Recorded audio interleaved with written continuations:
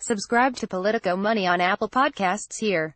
Subscribe via Stitcher here. Consumers have not yet felt a major hit from President Donald Trump's trade battle with China. But that could change in a major way later this year if the world's two largest economies cannot make a deal. Story continued below in the latest Politico Money podcast. Politico senior trade reporter Doug Palmer explains the potential for Trump to hit more than $500 billion in Chinese imports with tariffs as high as 25% over the coming months.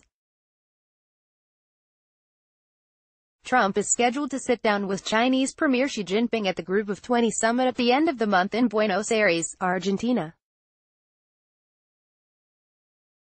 Free traders inside the administration are hoping the bilateral talks forestall another round of tariffs and set up future negotiations.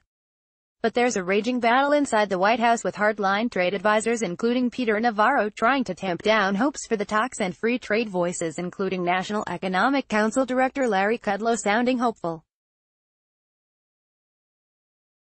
The standoff between Navarro and Kudlow burst into public view on Tuesday with the NEC director, in a CNBC interview, ripping a recent speech by Navarro on China as a disservice to the president.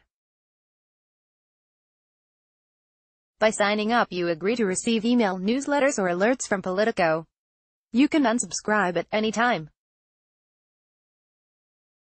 The fear among the free traders is that another big round of tariffs will drive up consumer prices, further impede American exporters, especially farmers, and constrict economic growth. Higher prices caused by tariffs could also push the Federal Reserve into more aggressive interest rate hikes to fight inflation. Also on the podcast, Palmer discusses the potential for Trump to slap tariffs on automobiles imported from Europe as well as the prospects that the next Congress, which will feature a Democratic House majority, will approve Trump's U.S.-Mexico-Canada agreement. Jump to sidebar section.